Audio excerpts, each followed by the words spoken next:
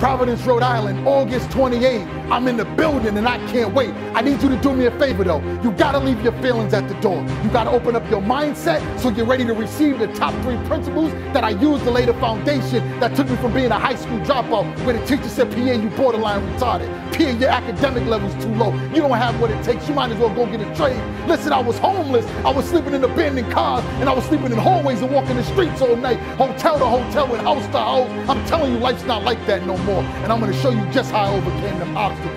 August 28th, don't miss it. $86,400 seconds, use them wisely or somebody will waste them for you.